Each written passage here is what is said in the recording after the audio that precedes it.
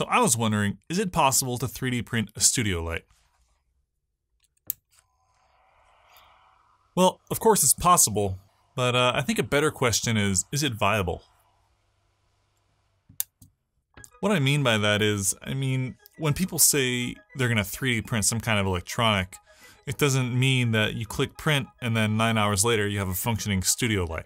When I was first getting into 3D printing, I was really confused on what people meant when they said they were going to 3D print something like a studio light.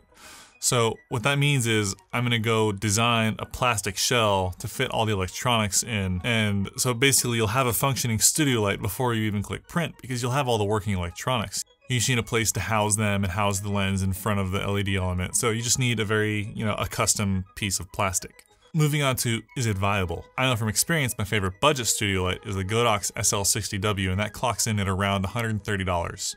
So what I have invested in this so far is about $100 on the LED chip, the heatsink, and the fan, $20 on the power supply, and then I salvaged a little 12-volt supply for the fan. And also the fan that it uses is a little bit noisy, so if I wanted to replace it, that would be another $20. I'm gonna say this project cost $125, and that's assuming you already have a 3D printer. So the only real way to make this light better than what's already available as a professional studio light is if the light quality or the light output is better. So there's one issue with the Godox SL60W, the $130 light that I found recently, and that is at high frame rates, or more specifically very high shutter speeds, it has a problem with flicker, which usually isn't a problem if you don't do any slow motion and you film in a studio all the time and your shutter speed's always at 1/50th of a second. If this light doesn't flicker, I know it has a CRI of like between 90 and 95, which is totally perfect for video. If it doesn't flicker, then that'd be the single advantage it has over most budget studio lights, which all have flickering issues. What I did notice with this light is a very huge green color cast, which is not very helpful for video work, but it is extremely bright and it has no flicker. So if you were less concerned about image quality and more concerned about not having flicker and being able to light a subject, this would be a cool project to do.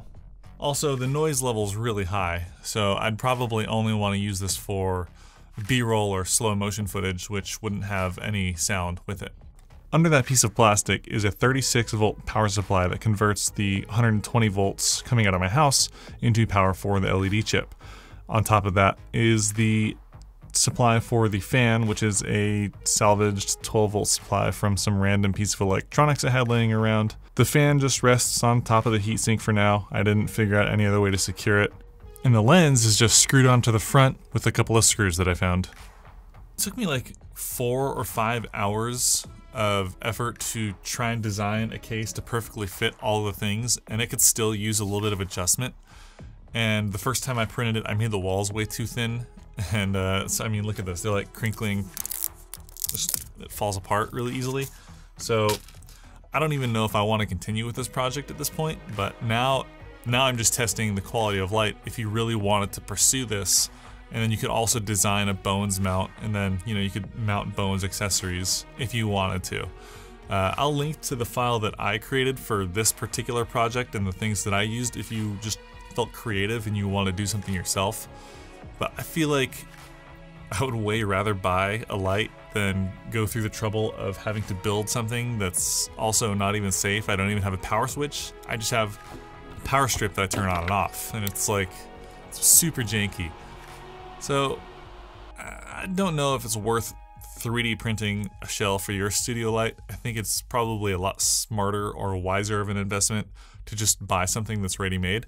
And if you need something that works really well at high frame rates, Aputure is the way to go. It's the light that I'm using as my key light right now. I'm using the 120D Mark I, which I think you can get them for like $575 right now, which will give you the highest quality light output, and it's flicker free. If you want to do this project on your own just for fun, or you want to design a specific way to use this LED, the link to the file that I used to print this is in the description of this video, and also the components that I used are in the description too. Thanks for watching. I'll see you in the next one.